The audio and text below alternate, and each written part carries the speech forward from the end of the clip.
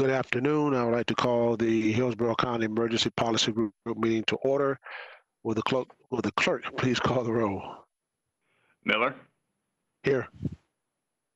Overman. Here. Merman. Here. Cronister. Here. Castor. Here. Ross. Here. Lott.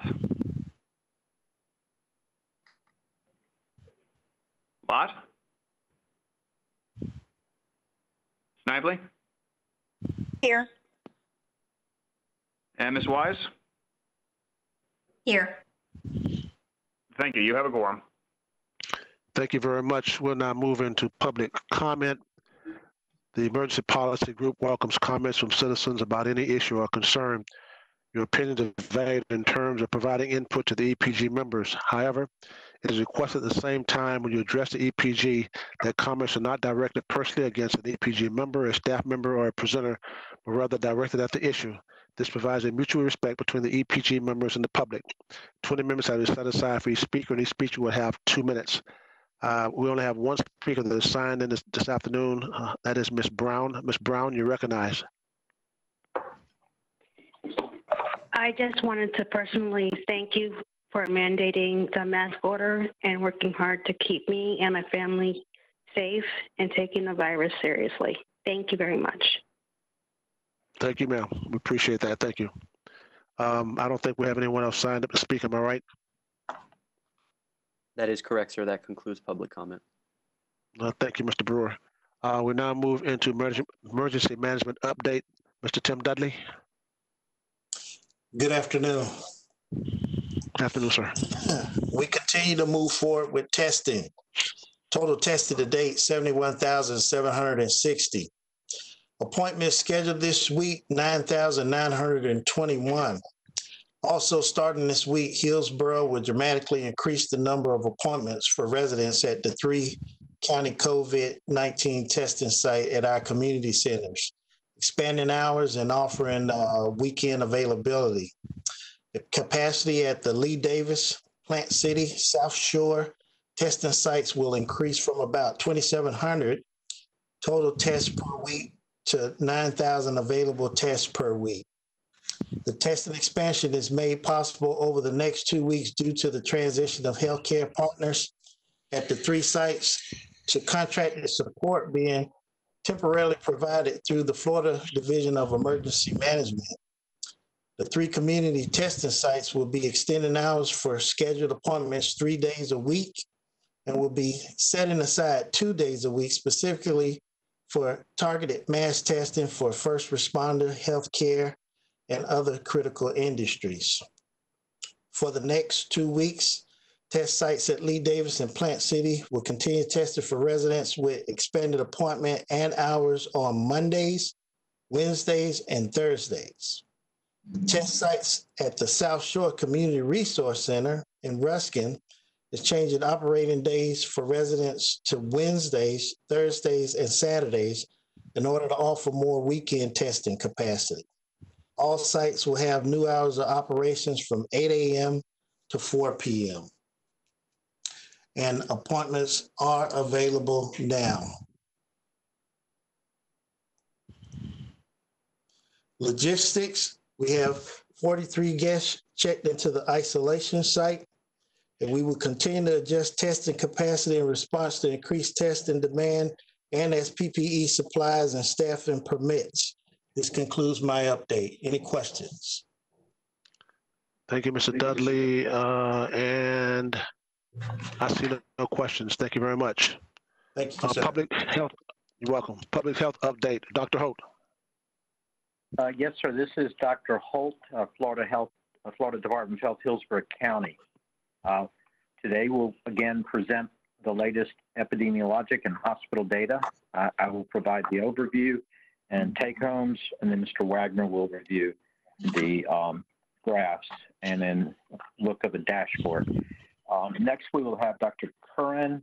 Dr. Curran is the chairman of the Hillsborough County Healthcare Advisory Board, and he's also professor emeritus at USF, and he will talk about the looking at the potential for COVID surge in children. And then lastly, we will provide Gina Earley, Director of the Healthcare Services, going to talk about testing sites. So let me begin. Kevin, if you could put up the first slide, or number 2. Go ahead, sir.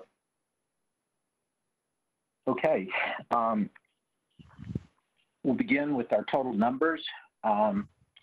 We've added 544 since this was presented, so we have 25,437 total cases.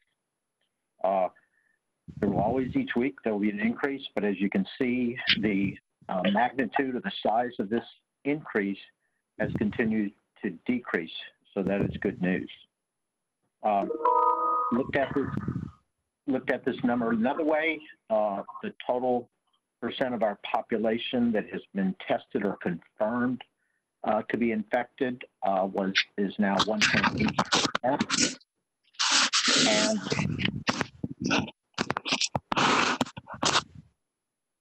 Will someone please mute their microphone? Go ahead, Dr. Holt. And this will report 264 deaths, although as of this morning it was 278, but using the 264, the total percent of our population that has died of COVID is 0.018%. The number that have recovered is now increased from 1,200 from Monday's report is now 5,626. Looking at the trajectories, what's going on with the number of infections and our testing, the 14-day average now is 627. It was 670 on Monday. Again, represents a 7.7% decrease. If you look at the 7 days, which Mr. Wagner will show, we looked very even better. That's a 554 daily average, or a 20% over the last 7 days. I do want to be cautious, and these numbers still remain very high. And ideally, we'd like to get back towards where we were in May, which was around 50 cases a day. The testing continues to be a success story. We are now doing almost twice the number that we targeted when we began the mitigation phase of 2,250. Our goal will now be to increase this further so we can reach closer to around 6,000 done on average a day.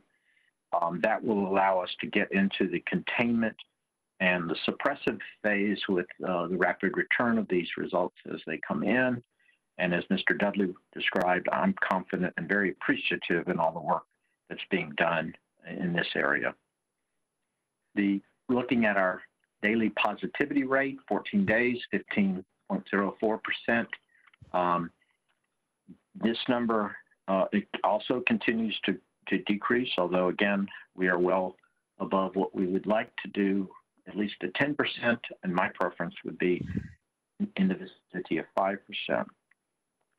So in summary, we continue to have an active amount of community-based transmission, but the decreasing numbers, average of cases per day, and the positivity rate is encouraging. Once again, we must not relax, keep up our social distancing and mask use. Let's look at hospitalization data. I would like to remind and clarify that there are two sources of this data. There's the ACA data that the hospitals are required to report to daily. And then there's .gov for more information about all of our programs and services. And well, then everyone, the excuse me, Dr. Holt. Will everyone please mute yourself? Everyone please mute yourself, except Dr. Holt and Mr. Wagner. Proceed, Dr. Holt. Thank you, sir. The other source is provided by Tampa General, or actually, which is a collaborative of the hospitals, Dr. Chang, and that's the data that the EPG has chosen that we will report. I will repeats his disclaimer. Again, his data is delayed several days and incomplete, as all not hospitals do report into that system. I will take a moment to describe the ACA data that we report or is reported and that I look at. The percent occupancy is based on licensed bed. The licensed beds are the total number that have been approved for each facility. The number that is critical is the number of staffed or actual beds that the hospitals are able to surge and increase to approach the number of beds they're licensed for. So the percent of occupancy on the license will also be a little less than they're able to do from their staffing. And this is why the hospitals and also our long-term care have been asking for support with staff, which the state has provided in the forms of nurses and physicians. The other point I would like to make that's been questioned in the ACA data is that patients are reported if they are admitted with the primary diagnosis of COVID. What that means is that that's why they were admitted. There's also a second category, which includes those that are admitted perhaps for something else, but were tested and found to be COVID positive. If you're in a car wreck or something, you break your leg, they find out you're positive. That's not why you were admitted, but you were found to be COVID positive. The information I look at is that total number, and that's just because caring for a COVID positive patient requires the extra demands on the hospital, specific beds and additional PPE. So with that said, we'll look at the hospitalizations as reported by the Tampa Journal, and I'll make reference to the ACA. The 7-day rolling average census is reported in 495, which is a 20% decrease. Using the ACA data, that would be a number of 587. The bed occupancy is reported at 66%. That's really unchanged from the previous 7 days. ACA is a bit higher at 76%, but again, this is on the licensed bed, not the staff beds. ICU occupancy is nearly 82%. That's a 2% decrease from the previous 7 days with our Tampa Journal data. This is very close to the ACA data of 85% because really there's not much difference. The hospitals generally are fully staffed or close to staffed for their ICU beds. The next one is the 7-day average admissions reported through Dr. Tang and the Tampa General Hospital Collaborative is 53, and that's a 39% increase from the previous 7 days. For ACA, today's was 68, and their average is 64. Again, as I've mentioned, my subset of this admissions are from long-term care, and that's continued to creep up, averaging 14 per day over the last 7 days.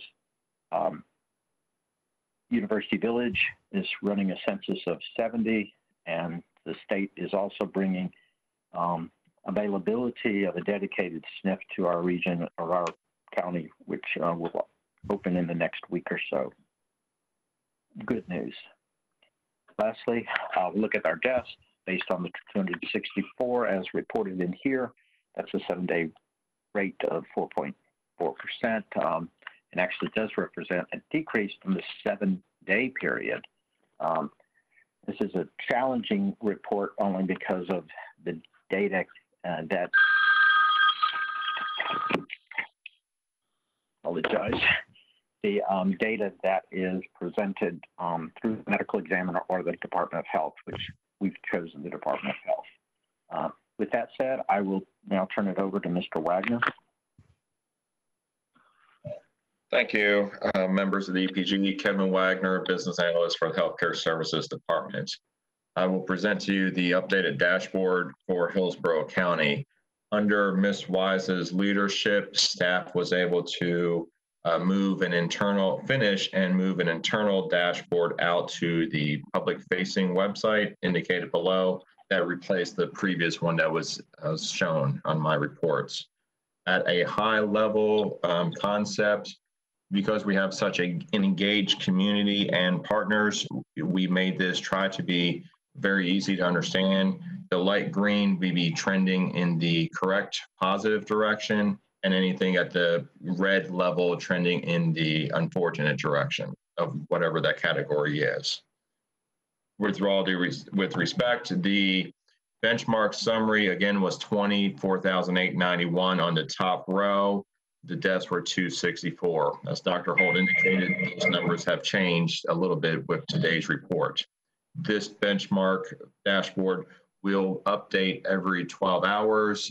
So again, probably this afternoon, it would reflect the current numbers. The case data is represented in row 2, the case and testing data. So the testing 7-day percent change of cases has decreased by 21%. Again, the update, the 14-day case percent change has decreased a little under 5%. And then we have our testing data, which is updated weekly. The last row on the benchmark landing page is the hospitalization data, primarily as discussed by Dr. Holt. It is related to the TGH data source, not the ACA. But again, we're looking at the occupancy of the available beds, not the licensed beds for occupancy and ICU occupancy. So take that into consideration with regard to the overall look at hospitalization data.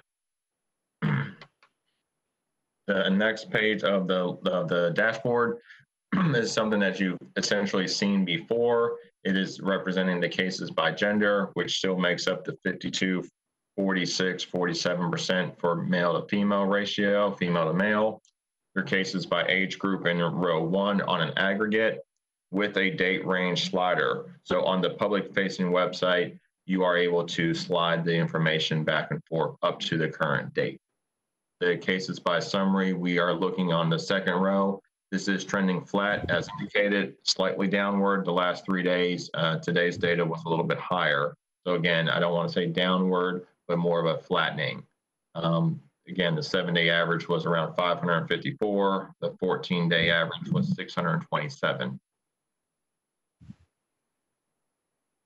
The testing summary data, which is updated generally weekly, shows the overall testing file. That's information for Hillsborough County. To date, roughly 15% of the population based upon the testing file has been completed for Hillsborough County.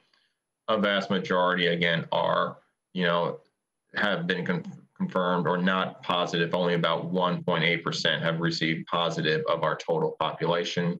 And the testing is, again, 31,000 over the week. Again, this is a file that will be updated weekly for record purposes. The hospitalization page landing, again, repeating what Dr. Holt's saying, this source is the TGH data source. Top row, the middle box is the individuals presented with COVID-like illness in the emergency department by week. The week of July 12th through July 19th was a better week with regard to that data represented, came down from the previous week. So again, presenting at the ED is a little different based upon the data source.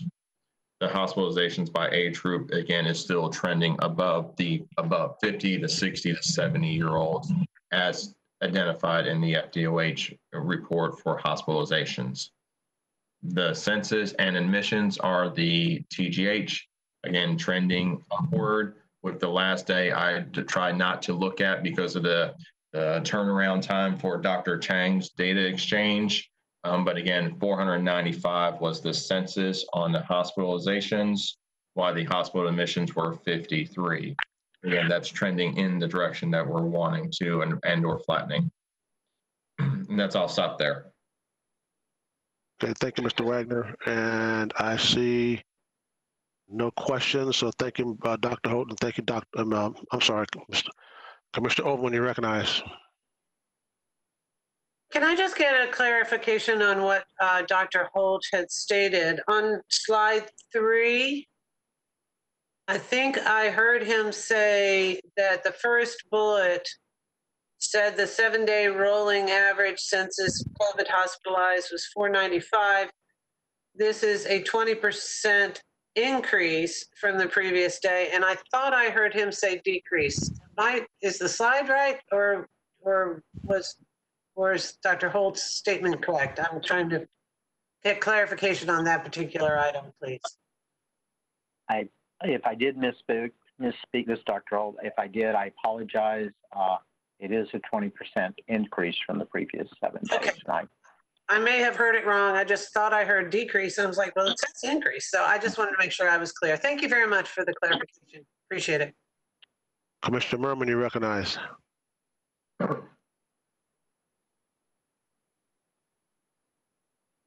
Commissioner Merman, you got to take yourself off mute. Keep forgetting.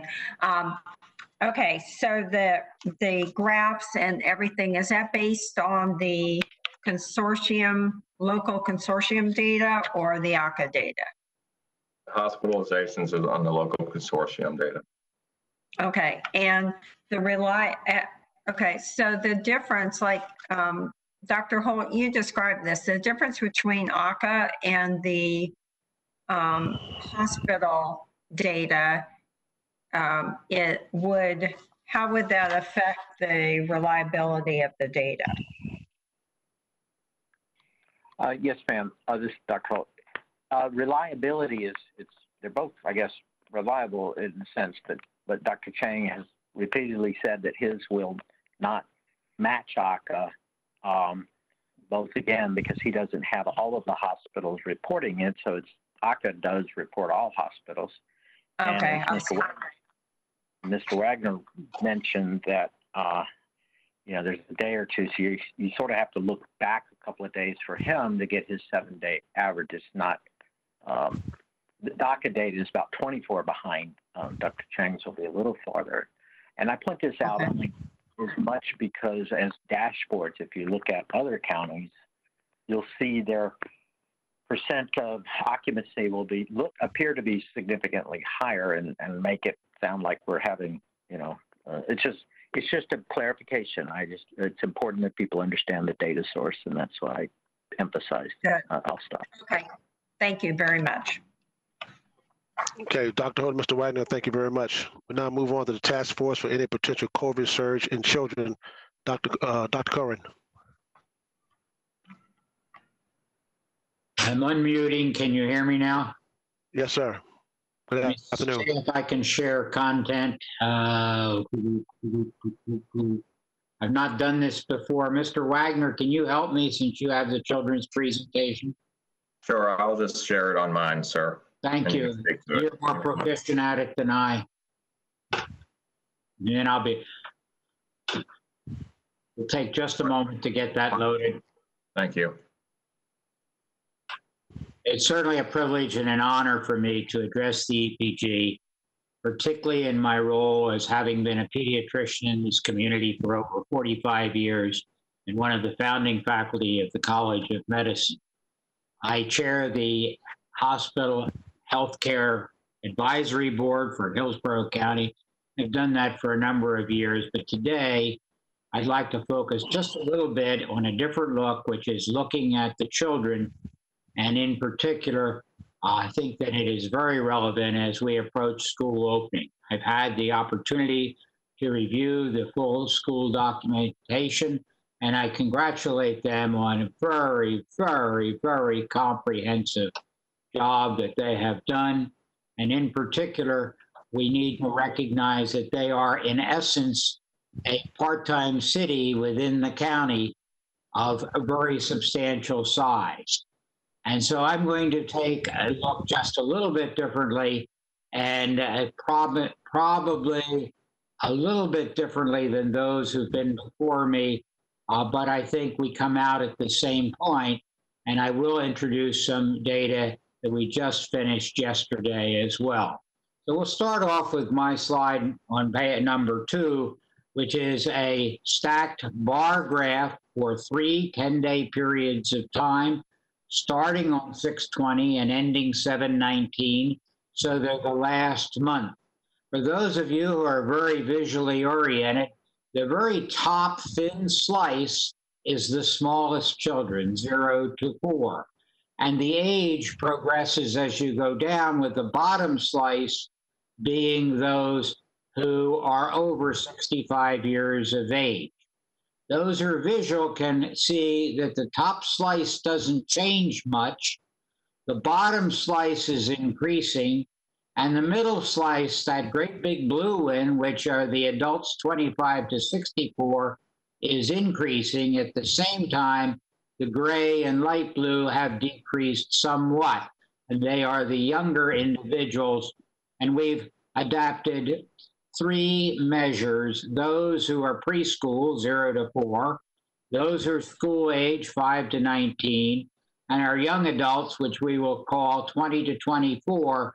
These are different age cohorts than are reported in the Department of Health dashboard website, but the data is derived from the actual numbers reported on each of those days, summed for the 10 days. So the conclusion of this slide, for those of you who, well, there are 2 that I'm going to give you.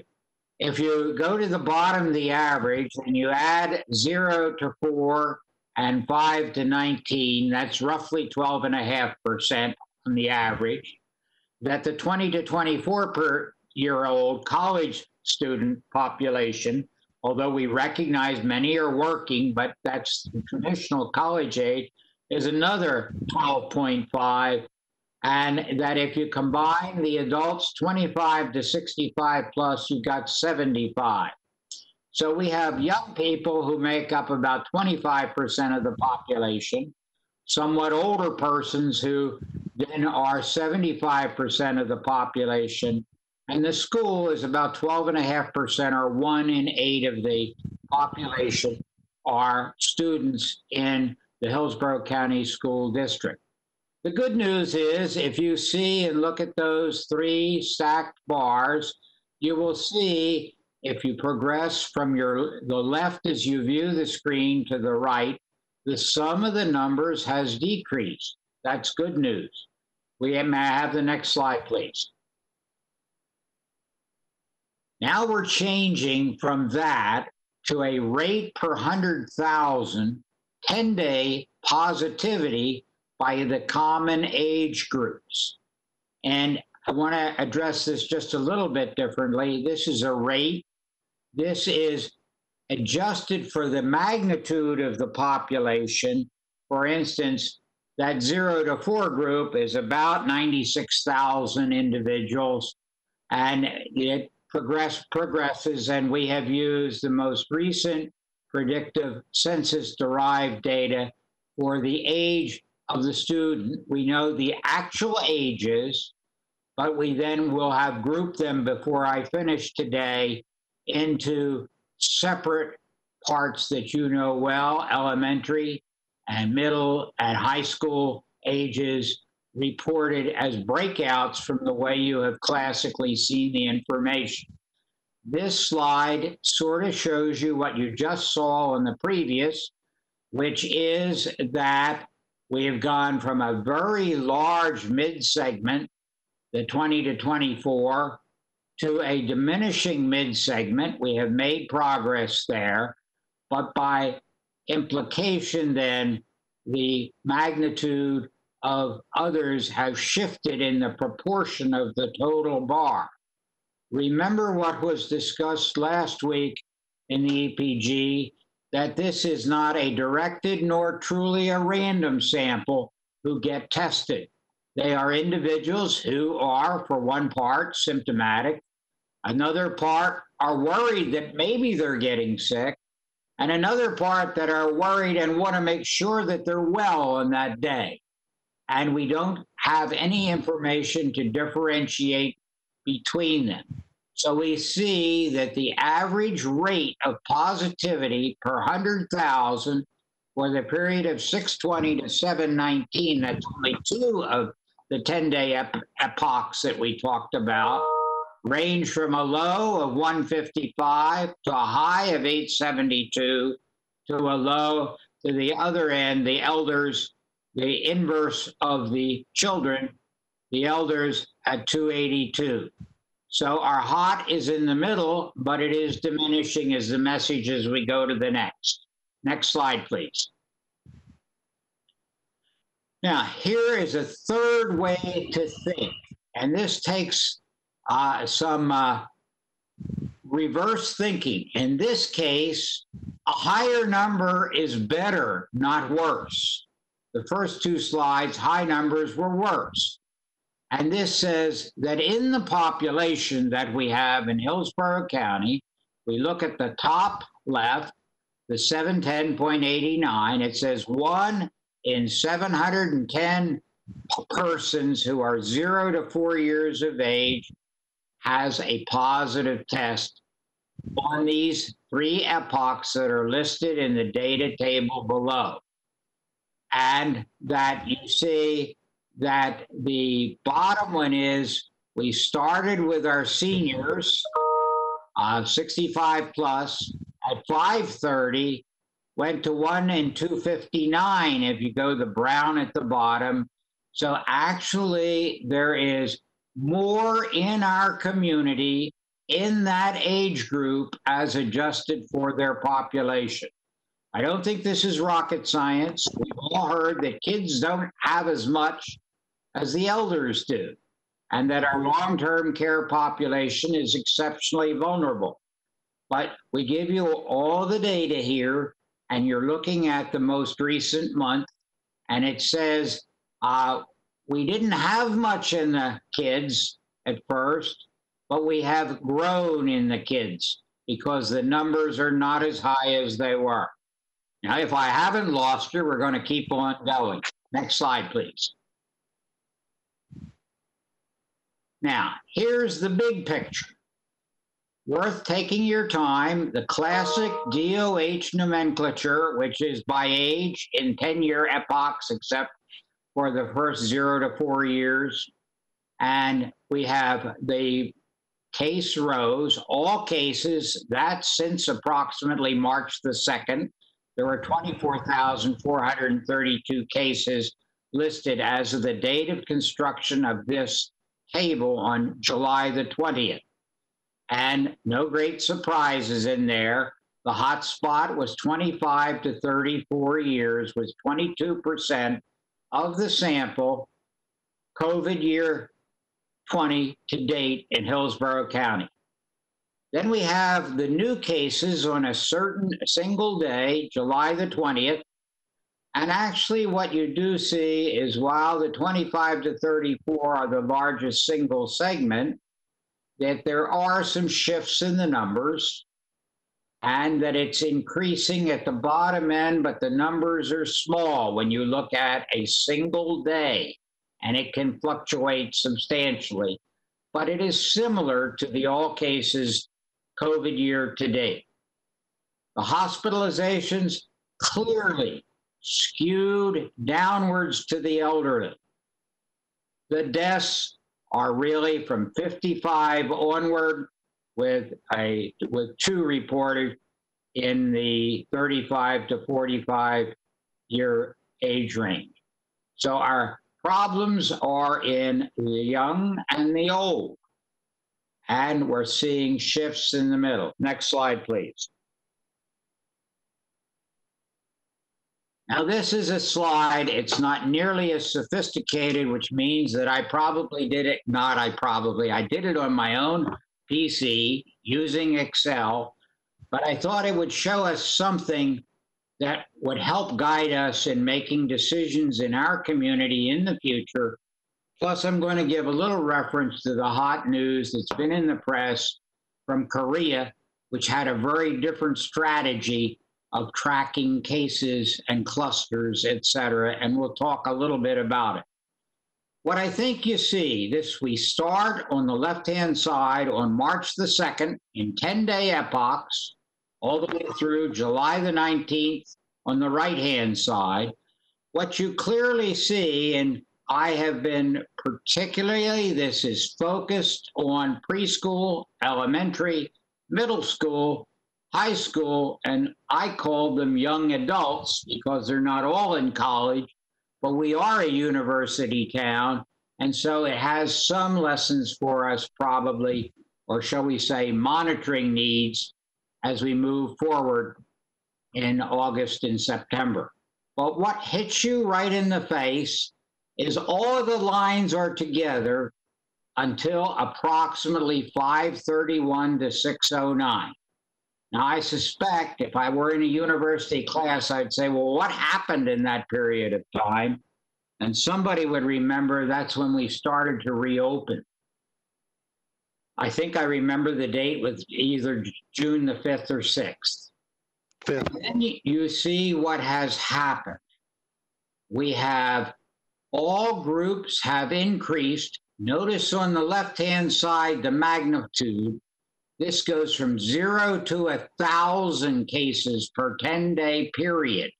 Infections adjusted per 100,000 residents in that specific cohort, with the cohorts redesigned to fit the ages of each of those groups and to break apart the cohort from 15 to 24, which overlaps the school and getting out of school and maybe going to college or maybe going to work.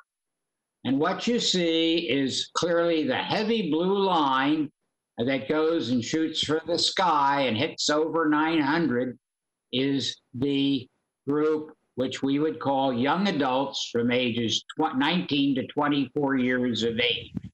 I used 18 as high school cutoff. I know that's not always true, but I think it's the bulk of the young people that are in school. And you can see the good news is the line is coming down in the last, in this month. We're bringing it down. And while folks will like to attribute it to some of the things done in this community, and I would like to do that too, I'm not going to go there. I'm going to let you attribute it to the wonderful work the EPG in this community are doing in trying to make a difference. But my concern is the lower part of the curve. I think you will see the yellow is the high school. It went up. You are not going to be surprised. You would not have seen this in DOH data. And it's starting to curve down like that big heavy blue line up above. And then the others also went up, and they went up a lot if you look at the magnitude of the cases.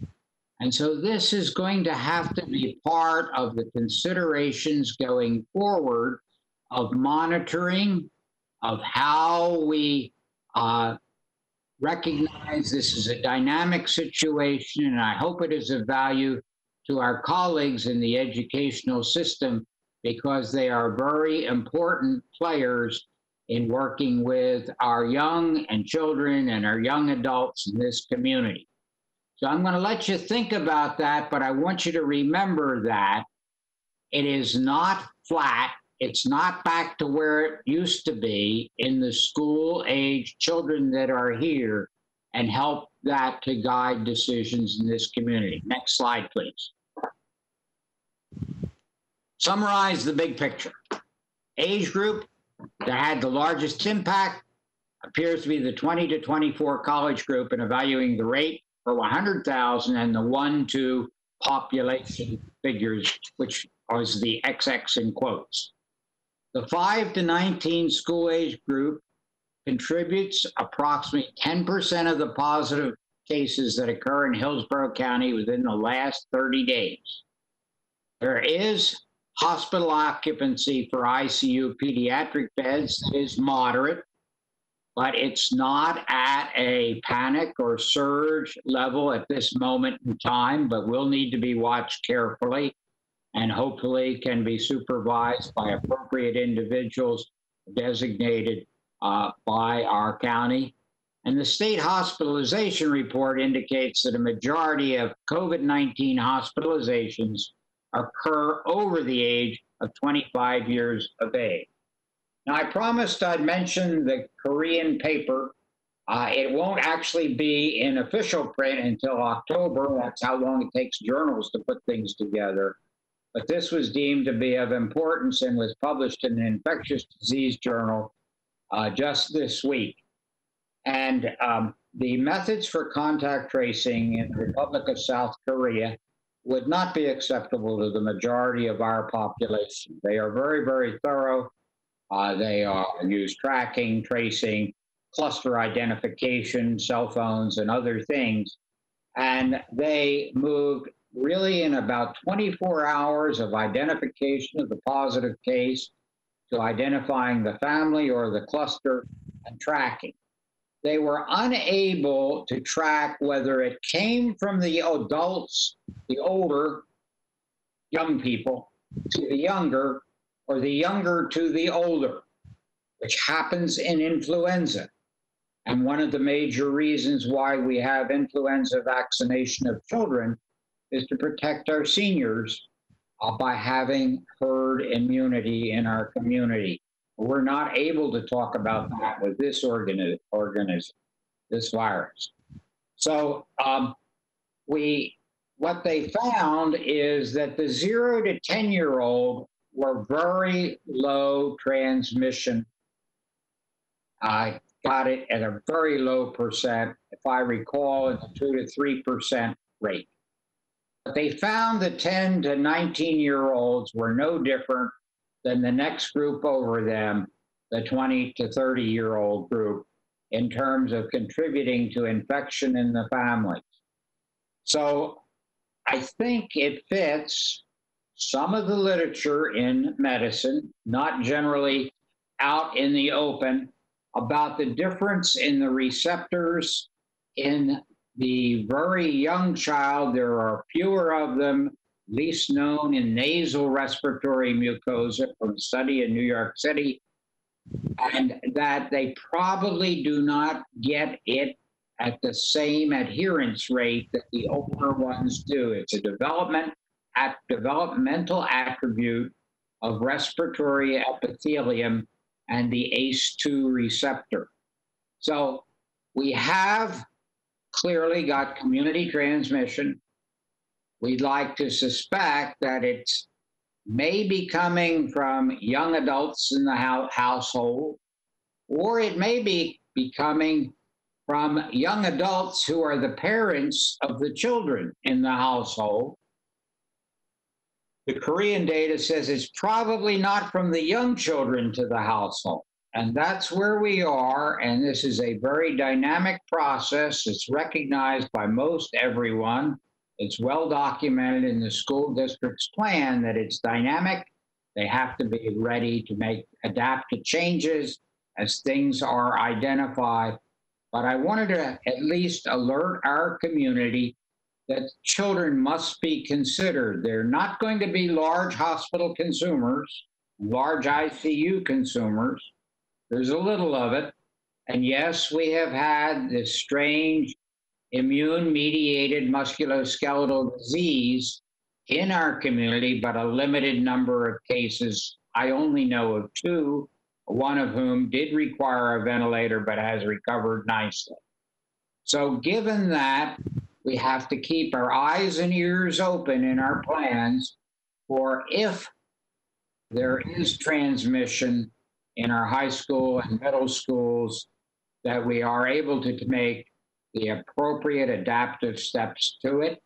And a lot of the planning has done to try and decrease the population at risk, to achieve social distancing, to make sure there is hand washing, and they're carrying out the general plan, including the use of facial coverings.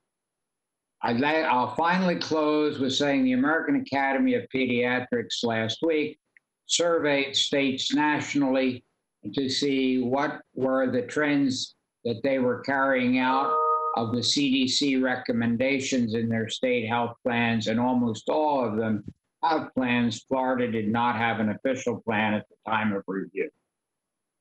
Thanks, I'm done, and I think I will stop now to use Dr. Holt's usual commentary. I've said enough, but I'm available for questions.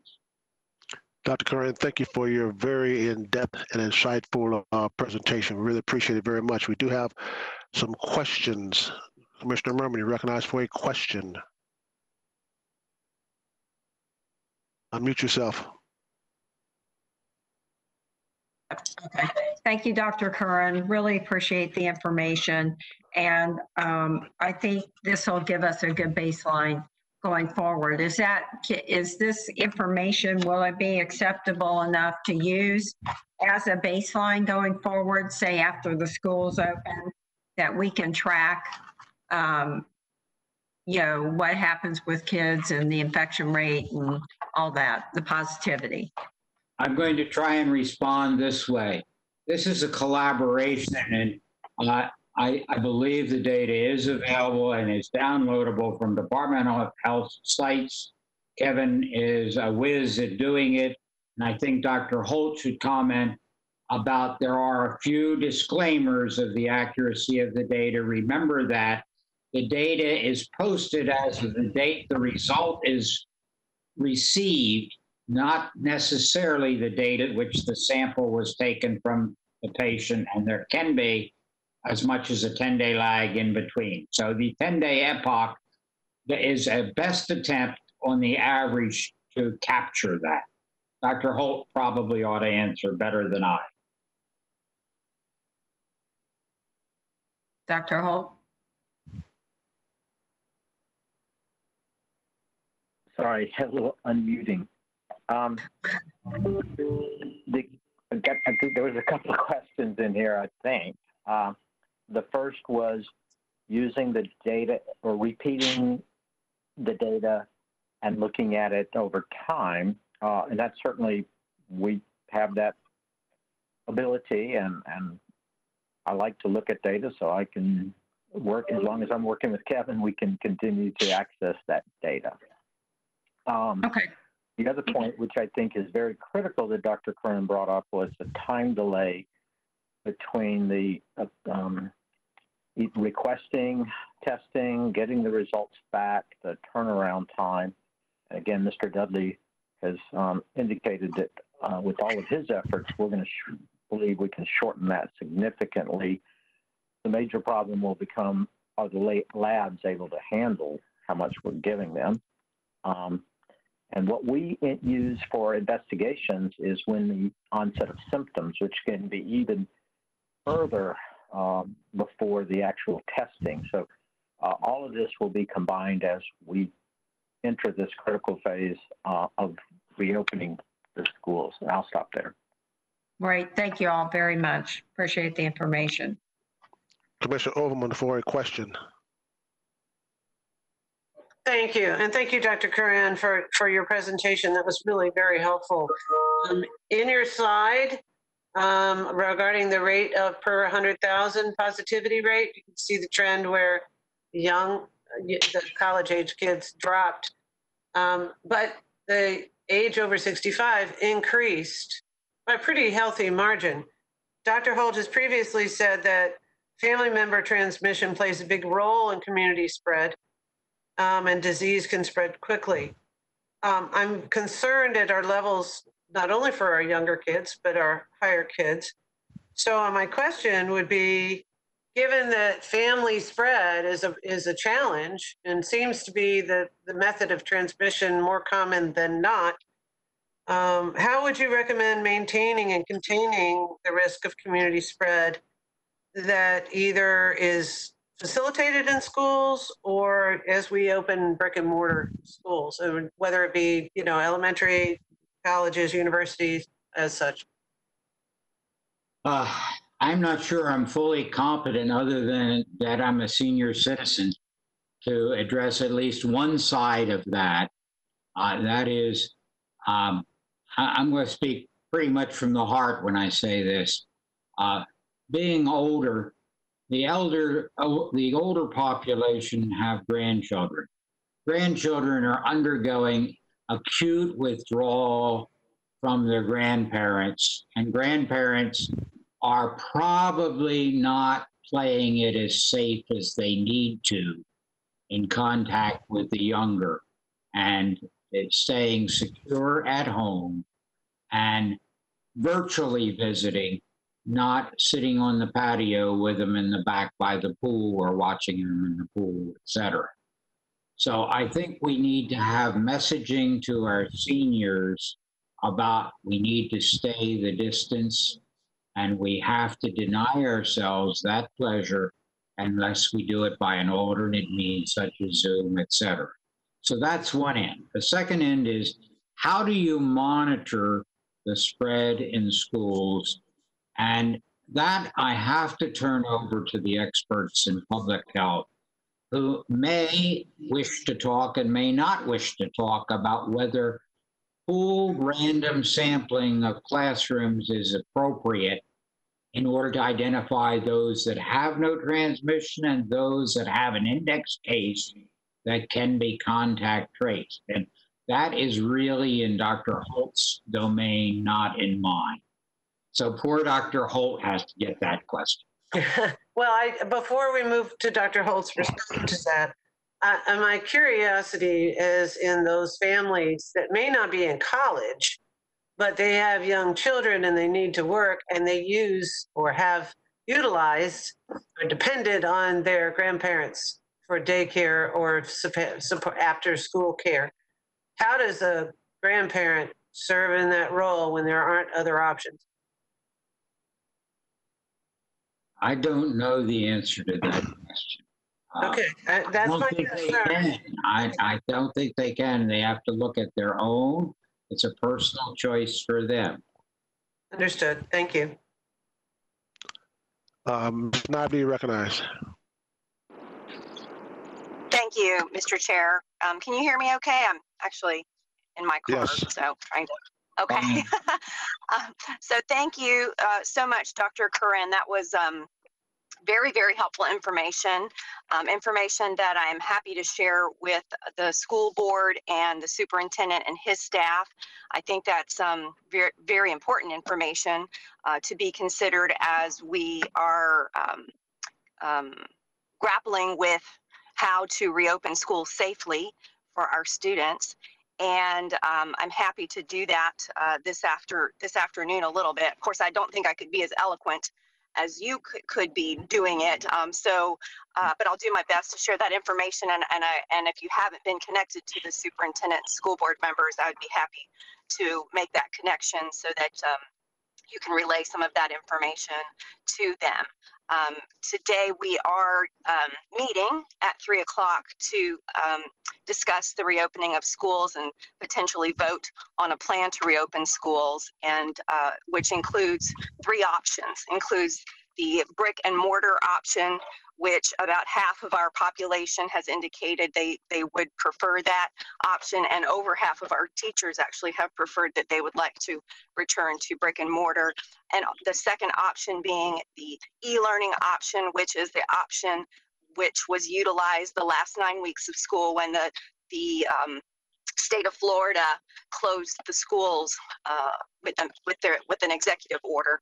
And then the third option is the virtual school, which is a separate school for students to enroll in virtually to do their work. And so so I just wanted to thank you for that information. I did want to, this is obviously a very, very challenging time for parents and students and teachers and the folks trying to make these decisions, because it is quite a split response that we're receiving from our stakeholders, and it doesn't seem like either one is going to be the perfect option. Obviously, with Commissioner Overman posing the question about grandparents, we are certainly concerned about the vulnerability of the elderly, and we know that 2 things are going to happen, whichever path that the school board decides to take today.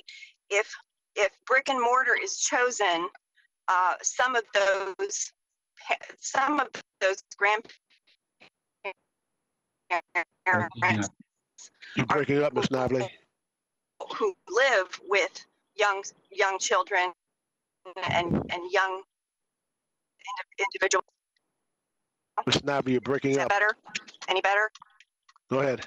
Can you hear me now? Yes, a little better. Go ahead. Okay. So okay, great. Thank you. Some of those grandparents are going to be exposed by children who are attending school or teachers who are in the school system and could potentially bring back that virus to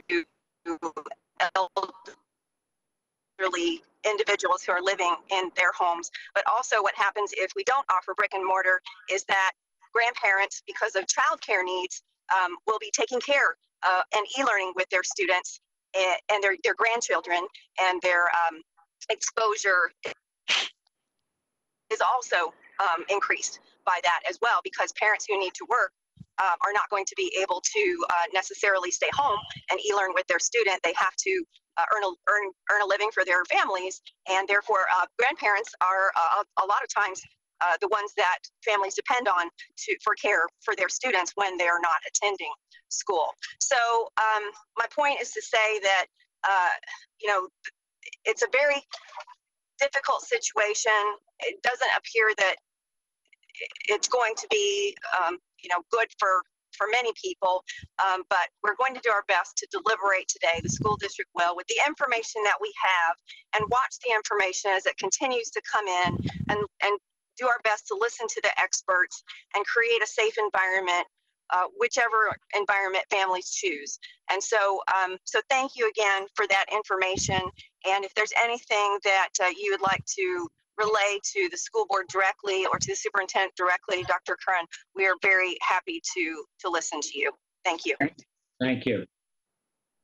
Ms. Snively, since you're on the phone, let me ask you a question. I know you all are going to be meeting at 3 o'clock, and I know you all are taking under consideration of how you're going to open the schools up. You talked about half the teachers and half the parents would like to be in the brick and mortar. You didn't give a percentage of what the other ones were. And we're always talking about the students, but have you all taken into consideration what happens to those faculty and staff that could be vulnerable because of whatever illnesses they may have? Have you taken into consideration what happens to those folks? Do they come back? Do they take leave? What do they do? Have you all taken that into consideration? Yes, yes, sir. Thank you, Chair, for asking that question. We have taken a lot of that into consideration. Obviously, we do have teachers who have medical conditions that make them more vulnerable than other teachers. We would not want to force a teacher to be in a classroom if they have a medical condition that makes them, more vulnerable to the virus if they were to contract it. And so we are doing our best to consider options for teachers to participate in e-learning and virtual school, those who choose not to be in the classroom, and the teachers who do choose to return to school, which there is about 58% of teachers that are willing to return to the classroom, and obviously putting those teachers back into the brick and mortar if they do not have any reservations about returning to school. So, but yes, we've been working with the Classroom Teachers Association. We've been working with teacher focus groups. We've been working with citizens advisory committees, all trying to come up with the best ideas and the best ways to keep teachers safe and to continue to provide them with compensation, whether they're in the classroom or whether they're virtually teaching from home. Okay, thank you very much. Commissioner Merman, you recognize.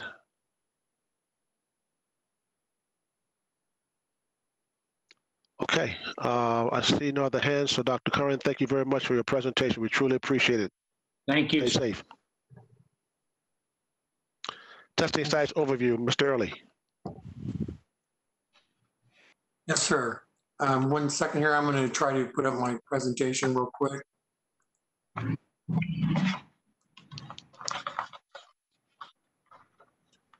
see here.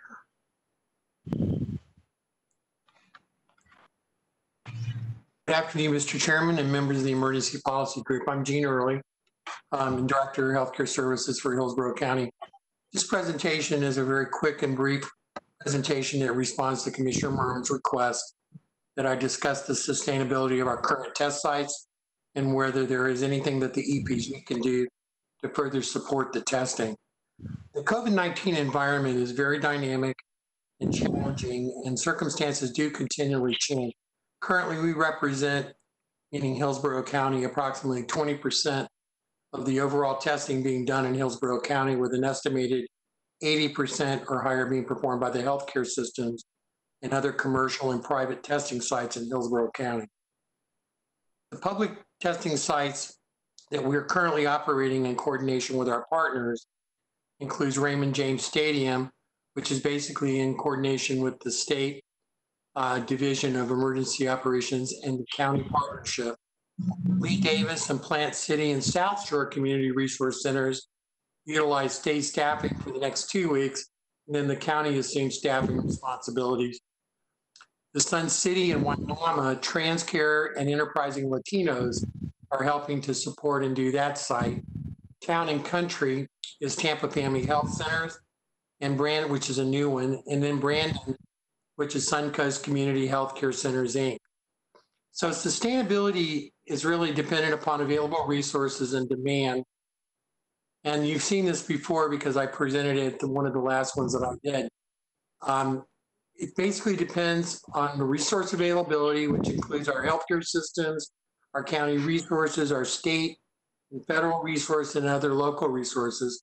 The second part of that has to do with staffing, demand, PPE, and test kits, and of late, laboratories' abilities to process it. And then finally, that allows us to do the testing at various sites and to try to meet the community needs.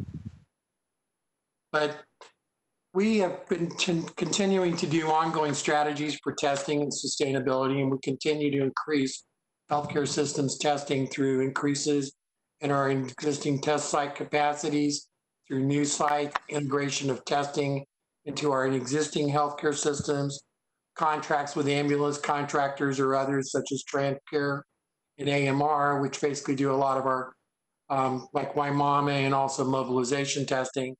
And we continue to use local partnerships, state staffing assistance, or local staffing models to the extent staffing resources are available. Ongoing monitoring of capabilities, excuse me, demand and available test sites within the community, such as CVS and Walgreens and other community care testing sites expected to increase over time, may reduce demand at our existing sites. We've been very fortunate in that the EOC has been incredibly helpful in doing support of the public health, and they continue use of various approaches to maximize our testing, including elimination of restrictive criteria, mobile testing, targeting vulnerable populations, nursing homes, assisted living, some of our poor populations and Hispanic communities, continuance of the Raymond James Central testing site, the new testing sites at YMAMA, Lee Davis, South Shore. And now they're increasing some of the testing days and hours of operation, walk-up testing with appointments, and increased mobilization. We've even utilized some GIS maps to really mark where all of the access sites are for Hillsborough County. So basically, I think that the EPG has been tremendous in their support of these programs and these sites. And I would like to acknowledge all our partners. Sustainability and demand is and will continue to be based on continued support of the Director of Emergency Operations for the state of Florida, the Board of County Commissioners, the Emergency Policy Group, the community and private healthcare systems, the EOC, EMS, and the ambulance providers and others who are working with us in partnership to ensure the community testing needs are and continue to be met. So I would say that it's not really a expiration of leases that ensures our continued sustainability. It's all of those partners. And I would like to especially acknowledge Mr. Dudley, Commissioner Merman, and all of the people on your EPG who continually support the healthcare. And I would also say as well that Bonnie Wise Chief Jones. All of them have been just tremendous help in making sure that this is sustained and continues. And I'll stop there. Mr. Earley, thank you very much for your presentation. Thank you very much for all you do. And you've been on top of this since day one. I really appreciate all the work that you're doing. Ms. Snively, you recognized for a question. Ms. Snively, you recognized for a question. Probably. Okay. Sorry, I need to take my hand down. Sorry about that. Okay. Commissioner Overman, you recognized for a question. Thank you. Thank you very much. And Dr. Earley, thank you very, very, very much for your report. It's very helpful to see the hierarchy of the process for testing. Should we see an increase as you know, we have almost 200,000 kids that are going to be getting back into the education system. And maybe if based on what Ms. Snively indicated, if 50% of them go back to school, if family transmission seems to be the catalyst for our community spread, do you have a plan, should we experience a surge, you know, a month and a half from after school's open? What resources can you call on, given the lower tier, to help address that need should it arise? We have a, excuse me, we have a surge committee based on the 4 healthcare systems in Hillsborough County. That really, they meet regularly. I meet with them every Friday. And we basically are now getting ready, because of some of the things that Dr. Curran and Dr. Holt and others have done, to maybe do a small focus group within that surge group that basically was going to look at, and this was suggested by Commissioner Merman and others, I guess. We basically are going to take and kind of monitor the surge performance and see how we're doing with it. Right now, that's not an issue. But we're going to have what we're planning on doing is Dr. Curran, Dr. Holt, Dr. Emmanuel, Dr. Levine, and some others to kind of help us watch that. And then if we need to, we can bring that subgroup back to the full committee for the surge group and discuss it further and take whatever actions we necessarily need. Excellent. Thank you very much. Yes, ma'am. Commissioner Merman, you recognized.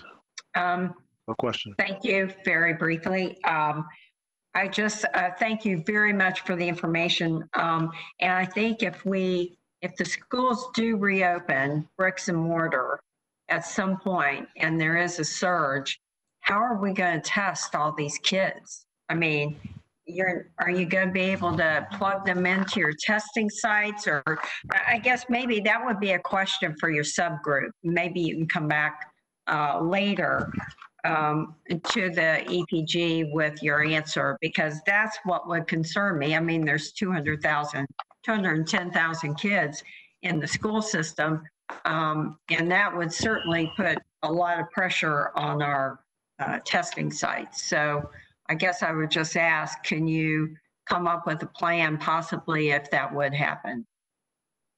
Yes, ma'am. We can have them look at it and see what they recommend. Okay, thanks. Okay, Mr. Earley, thank you very much for your presentation. We appreciate it. Yes, sir. County Attorney update, Ms. Beck. Yes, good afternoon, Chair Miller and EPG board members. Christine Beck, County Attorney. We have provided another draft order in your backup to extend the local state of emergency for another 7 days. And Mr. Chair, at this time, it would be appropriate to entertain a motion with regard to that order. So move approval. Second. Motion by Commissioner Merman, second by Commissioner Overman to approve the emergency, the extension of the local emergency order. Seeing no questions, please call the roll. Miller? Yes. Overman? Yes. Merman? Yes. Cronister? Donald Lozinski, I would step in for Cronister, yes.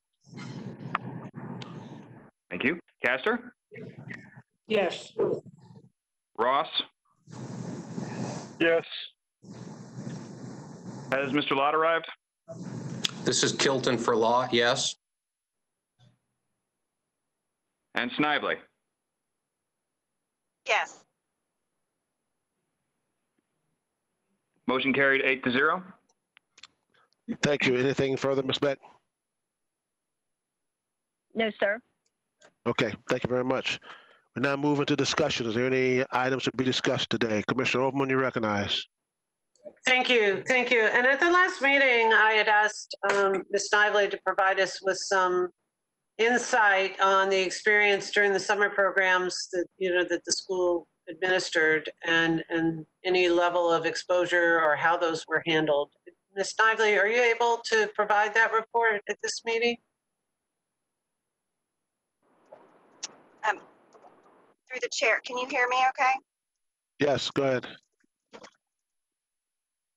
Okay, thank you. At this time, I know that no post or pre-K programs were shut down due to COVID cases during the summer. I don't know the exact number of if there were COVID cases reported. I can get that to you by the next meeting. I apologize. I was focused on the operation itself and got the information passed over to me by our superintendent staff that no facilities with regard to Hillsborough County school programs were ever shut down during the summer. Thank you very much. Ms. Snively, did I see your hand up? Yes, thank you, Chair. I just wanted to quickly answer a question that you sort of posed a little earlier. I just wanted to give you some data and then remind everyone of one quick thing. But as of today, we sent out a declaration of intent survey to our parents and teachers as well. And the information that I have as of today, as far as the students who choose each of the three options, the percentages are as follows. Students would choose brick and mortar. 49% of our parents chose to send their students back to a traditional classroom. For e-learning, it was 42%, and for virtual learning, it was 9%. And then teachers chose 58% chose brick and mortar, 37% chose e-learning, and 4% chose virtual school. And so just to follow up on that, I know there's been a lot of inference that 212 children will be going back to school, but we know that only about half, if brick and mortar continues to be an option for our schools, a choice for our parents, that only about half of the students would actually be returning to the classroom, and only about a little over half of teachers may be returning to the classroom. So yes, we do have over 210,000 students total, but only half of those would be actually returning to the classroom. So thank you very much for allowing me to share that. Okay, thank you very much. Is there any other discussion from anyone today? Any other items to discuss today? Seeing none, we will again have our EPG meeting on Monday, July 27th at 1:30. And seeing no further business today, everyone have a good weekend, and we're adjourned. Have a good weekend. Thank you.